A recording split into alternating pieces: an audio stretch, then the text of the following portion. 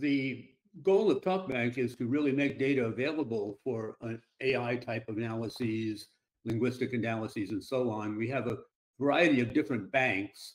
And when we're talking about neurodegenerative, we also talk about really acquired neuro problems, which would include TBI, traumatic brain injury, and aphasia, not really a degenerative problem. Of course, within the neurodegenerative, we're really mostly talking about Alzheimer's, maybe primary progressive aphasia, and so on. So here, if I go to this link here, you can see, I don't know if you can still see the TalkBank page. Can you see that? I'm sorry, can you see the TalkBank page here now? Yes, we can see. Oh, you're good. Okay. So here you can click on TalkBank, and all these data and all these programs are available just from this one site, talkbank.org. I may come back to this in a bit, but for example, specifically, if you wanted to look at DementiaBank, this would be the page for DementiaBank. Here we have some information about that. As Bjorn mentioned, the address challenges from 2020, 2021, how that was organized, how you get the data, and really a lot of the other programs that I'm going to mention we could get from here. So I'll go back to that later.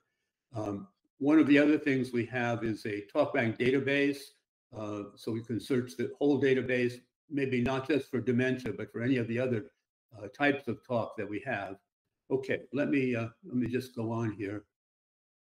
So I think if we're talking about AI for Alzheimer's disease or for neurodegenerative in general, one thing I was found in a recent symposium that the people for the Frontal Temporal Dementia Network organized is that the two best predictors of cognitive or Alzheimer's decline are both language and memory.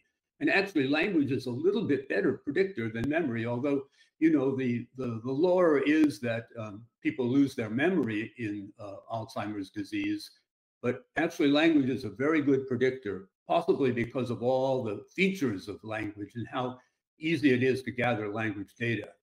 But in order to really, so some of the goals of understanding this are to achieve classification, evaluation of treatment, whether a treatment has been effective or not, and prognosis of the course of the disease. And for doing this, really, you need a lot of data. So that's the main point of my talk, actually, is that AI needs lots of data. And I think everybody here understands that. But really, one of the problems is that we just don't have a lot of data. So TalkBank is the largest open access source for data on persons with neurological disabilities, including aphasia, apraxia, stuttering, TBI, SLI, and so forth. That isn't to say that there isn't data out there, but it's rather hard to get it shared. And so that's one of the issues really we need, I think, in general to talk about. So in fact, when we look at dementia, there are various forms of dementia.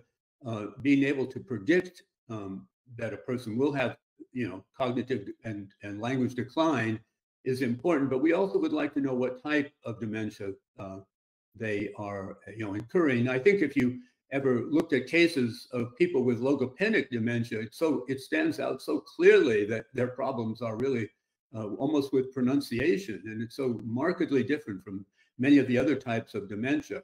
And of course, there's Parkinson, which is really a rather different thing. So one of the big goals here, and this is important really for pharmaceutical companies who want to propose these treatments, is to find a decent pre-post measure for understanding whether their treatments are actually in any way effective against, in slowing maybe the decline of dementia. So, so I want to talk a little bit at first about the TalkBank system, and then get back to studying how it would be used, or talking about how it would be used for studying dementia. Okay, so we have these different TalkBanks, and really the one we've done for the longest period of time is for child language. And in that area, I mean, we have something like 8,000 publications.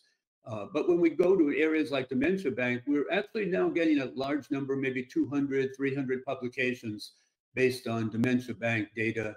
Aphasia Bank has many more than I've listed here. So each of these different banks has been in existence for a different period of time. And the longer it's been in existence, the more people have used it and how many publications have been used based on it. Some of the principles, I'm just going to get a little water here. No, I don't want to answer the phone. So some of the, I'm sorry, I'm on Zoom.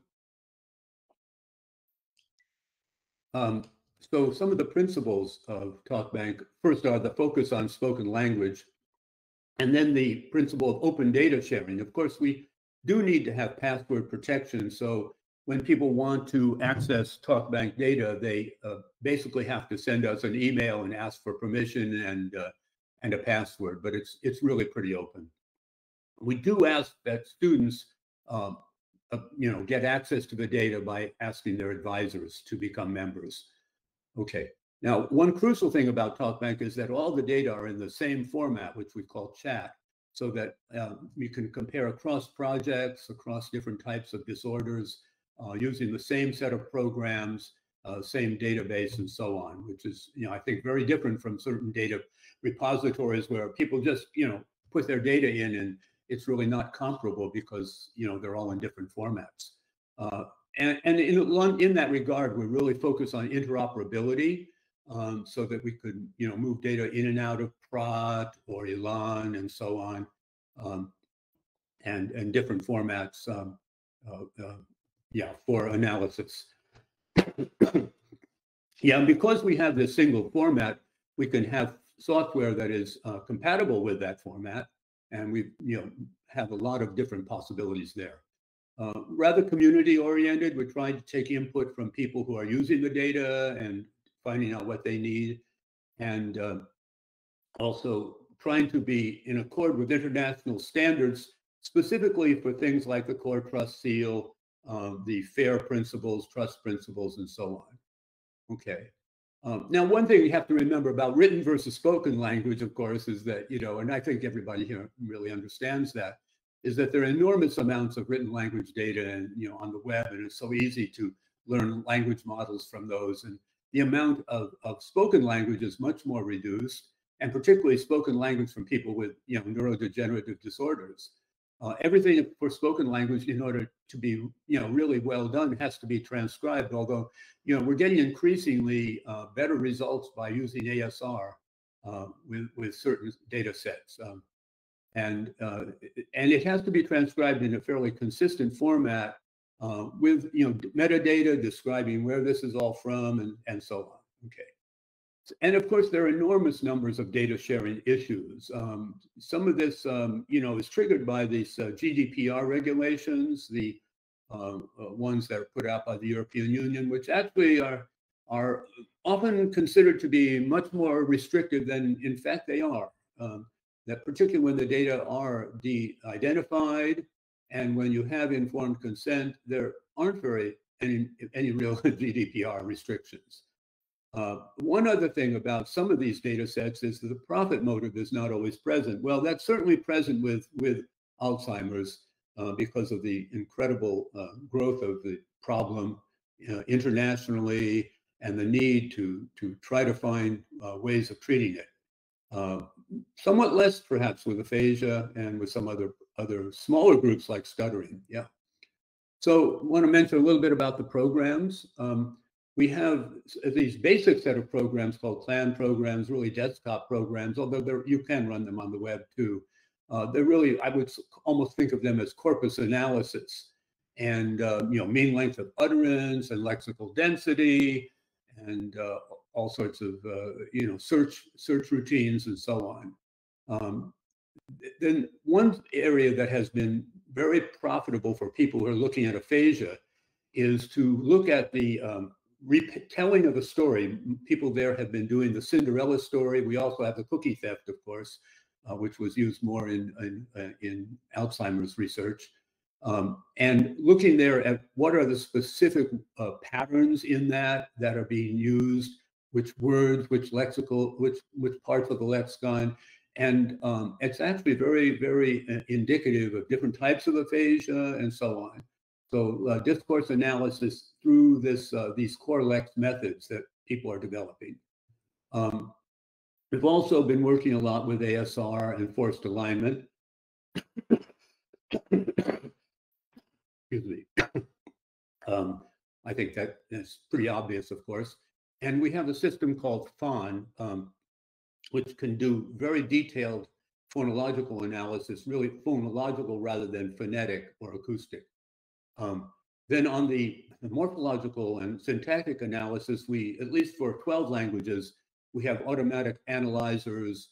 And I think that's actually turning out to be very important for Alzheimer's diagnosis, in that some of the higher, more complex syntactic patterns can be picked up by the grammatical dependency structure that we can extract universally, or I should say automatically.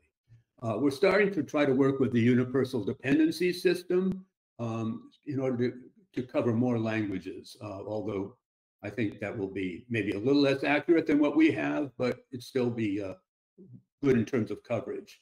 And then in terms of the lexicon, we have about 3 or 4 different, lexical diversity and lexical rarity measures. Then there's these things like eval, CQPA, CNOA. These are measures that clinicians have used really for decades that have all been automated in order to really make a single sort of one-button analysis of all the different profile, really, of a given participant, or perhaps of a whole set of participants. Then I'm not going to go into the details about TalkBank DB. That's the database which links to R and Python for statistical analysis. Another system called collaborative commentary is probably a little outside of the purview of this group. It looks at great detail in terms of conversation analysis, and people can go in and make specific comments directly on the web. I should explain that all of our materials can be played back directly on the web through the TalkBank browser. Maybe I could show you that if I have time. Okay, so let me spot my time here. Yeah. So, so one of the things we're trying to do is to set up a more automatic pipeline for getting the data in and getting to the point of analysis. We do have a remote administration. I don't think that's going to be ever totally automatic, but it does greatly facilitate data collection, basically through Zoom with participants. And it's a rather different thing from collecting data automatically through Alexa in the home, which, of course, is another interesting possibility. But right now we're focusing on really, have a remote administration of a 1-hour interview with people. And then running that through ASR, sentence tokenization, forced alignment. And then at that point, we can run morphosyntactic analysis through Moore and Grass. And then use some of these measures that I talked about earlier, eval, CQPA, FluCalc, which is a calculator or calculates fluency, and the discourse analyses.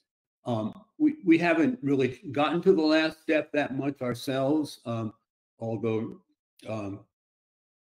working with the address challenge, different people have taken the data and applied various deep learning and other types of machine learning models at that point. Okay, well, I mentioned all these banks. I should add that we're also beginning a psychosis bank, which is will be quite interesting. Okay, so in terms of now turning to DementiaBank, there, as the last time I counted, 165 publications based on DementiaBank data, primarily on the PIT corpus, which is a corpus of mostly death descriptions with both control participants and people with various levels of dementia as measured by the MMSE score, and with a little bit of data on progression. That is, some of the patients were studied multiple times, but not all of them. I think their total patients were about 300 some, and in the address challenge, we broke it down to about 265 patients. So we had the people, Saturnino Luz and Hydra Fase and Socia de la Fuente Garcia worked with us in the address challenges. And the first address challenge really allowed for use of our of the transcripts that we had created. And in the second challenge, we gave people only the acoustic data. And then if they wanted to have transcripts, they would have to run ASR and so on themselves, which actually they did rather well at. Among the models that were used, you can see all the lists there, SVN, BERT, ERNIE, and so on. Yeah, I mean, people, yeah, question? Oh, sorry. Okay, and you know, a lot of people were using emphasis on linguistic models, others more on the acoustic. Some people talk about acoustic and they really mean something more like fluency, amount of pausing. So there's certainly lots of levels of acoustic analysis, and you know, grammatical relations and so on. So the accuracy, the highest level of accuracy of classification, you know, whether you were having Alzheimer's or at least mild cognitive impairment or not, was up to 93%, which is, I think, getting pretty good in terms of classification. Okay, yeah, 237 files, and I think I've mentioned some of this. Yeah, so the baseline model, which the Edinburgh people put together, got to 87% accuracy, and then some other models did a little bit better. The baseline model was able to predict the MMSE score by about 5 points off. There was another model that got down to 3 points, sub-models, I'll point to that. But the hardest is to predict the decline. And I think that's because of the lack of sufficient data. But there may be also other issues there. So that actually is a very important thing. That, I should point out, though, is a little bit different from what pharmaceutical companies are needing. They want to just see whether their treatment in a pre-post sense is leading to any improvement. Now, of course, you know, in a way you are doing something longitudinally there.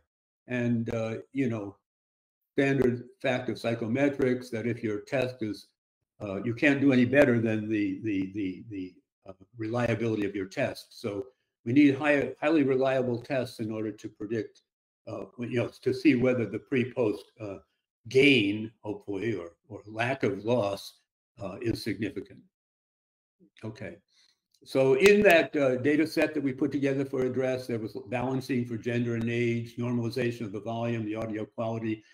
But the audio quality was really not that good in the first place. You know, these were recorded in cassettes, you know, back in the, early 90s. And yeah, we had to digitize them off of that. So I think having better audio data can help us a great deal. Yeah. And our eval program pulled out 32 linguistic measures.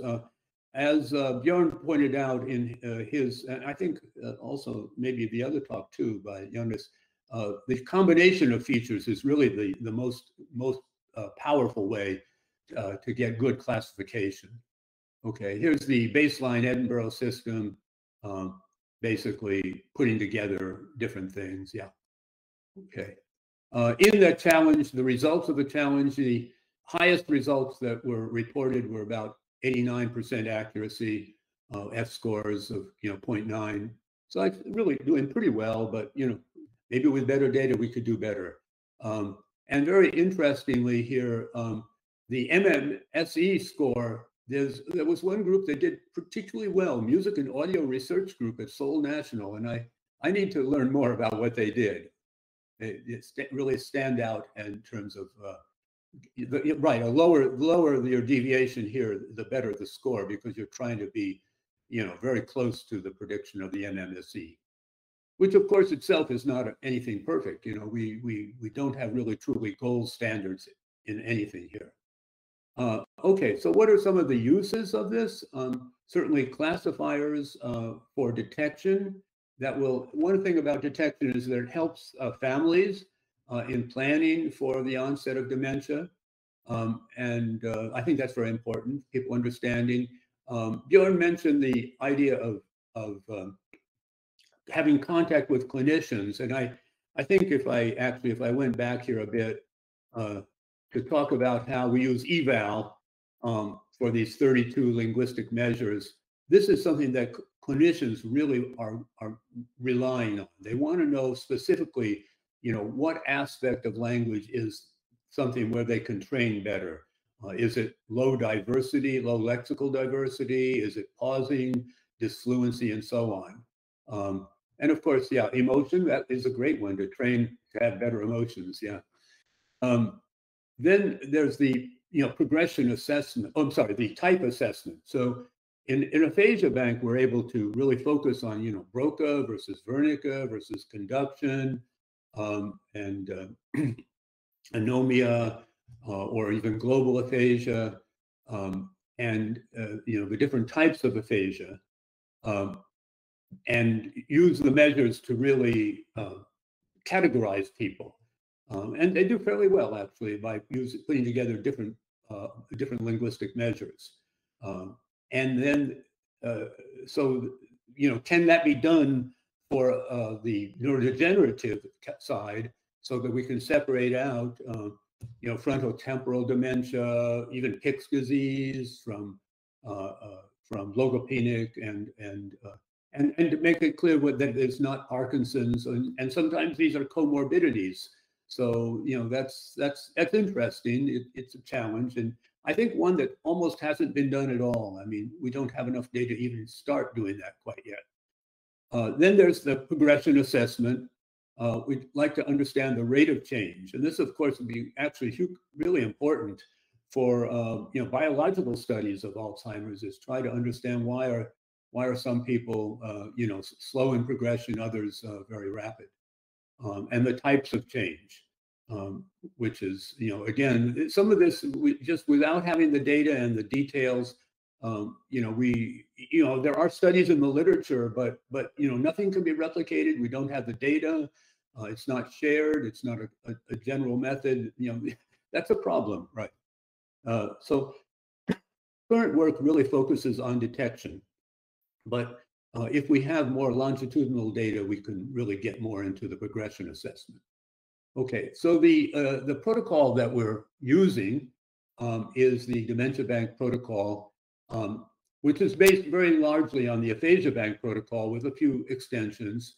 That includes the cookie theft in order to match up with previous data. Oops, I spelled rescue wrong. Cat rescue is a great picture. I think you can, by the way, you can go on our website, you can get all these materials, download them, the pictures, everything. There's a Norman Rockwell picture of going and coming, and people are describing this stuff. Right, and then perhaps the most indicative of all of these is the Cinderella story retell. We basically give them the little picture book of the Cinderella story, let them review it with the words are taped over, and then after they've reviewed it, could you please retell us the story? Then there's how can you make a peanut butter and jelly sandwich? Which is of some use. I'd say the Cinderella is probably the most important. And by the way, peanut butter and jelly is not a universal. So we have different sandwiches made in different countries. Then the people collecting now new data for a dementia bank also have a personal story, which is very interesting. Unfortunately, the problem with the personal story is that it includes a lot of identificatory material. So we probably are not going to be able to share that data over a dementia bank. Then we have the Boston naming, the Montreal cognitive assessment, and a lot of demographics about people. So data collection is often at Alzheimer dementia centers. We've created Zoom versions of the protocol so that people can administer it remotely. And that actually works really well, particularly during pandemic, of course, but even post-pandemic, it's really great. People don't have to drive in and they can still run through the complete protocol. So in a way, it's not so much teletherapy as teleassessment. and which I think opens up greater possibilities for longitudinal assessment. People are, very willing to, put in maybe that 1 hour or 40 minutes on occasion, rather than having to, drive in and so on. Now, another interesting idea, of course, is somewhat discussed already in the two previous talks, is the possibility of using the voice-activated systems like Alexa or Siri in the home, and doing some work with Xiaohui Liang in University of Massachusetts at Boston, setting it up so that that system is used just in the home without sharing it back over the web. If we could get these systems to really work, and I see there was some compliance issue that Bjorn mentioned, that is definitely an issue, then we would be in the same position we have with another project in TalkBank, which is called Home Bank, where people record from their children. These are usually young children learning language, basically 16 hours a day. It's a day-long recording. And of course, we don't have transcriptions of this, but it is great for diarization, understanding who's talking when, how much speech there is, and so on. Okay. So in terms of data sharing and standards, we obviously need to go beyond the PIC corpus, but and there are people who are promising us some of their data to be contributed, but so far it's not been a lot that's been contributed. We need more languages, more groups, and it would be great if we were using this shared protocol. Then we could have real comparability across these different data sets. So that's what we basically do in all the other databases, DementiaBank, APHasiaBank, and so it really, I guess I'm trying to proselytize a little bit to try to get people to share their data with DementiaBank. As I say, the issues with IRB and GDPR are all solvable. We have a lot of suggestions on the website about people who have questions in that area. And then, of course, there's a question of how to merge together all these data types, particularly if you have all these biometrics, people with their Fit watches, and measuring their EEG. How we're going to put that all together will be really interesting. Okay. Finally, I just want to point to the study that we're actually doing right now, which is from Alyssa Lanza. Now has something like 40 participants, much better audio quality. It's just stunningly different. And we can basically do ASR on it and quickly run it through forced alignment and so on. And so we're hoping to do some longitudinal tracking there. Okay, I think that is, okay. So the goals overall of what we're trying to do is build the corpus more to get beyond the PIT corpus, to have better ASR, better discourse analysis. I think the clinicians are very interested in the collaborative commentary side. I don't know that that will really work for AI. And in a sense, also provide more benchmarks. I mean, the address challenge is a benchmark, but we perhaps need some more benchmarks for audio quality and so on. Links to the other biomarkers, and finally the application, the sort of the end goal of the application to clinical trials. Okay, thank you.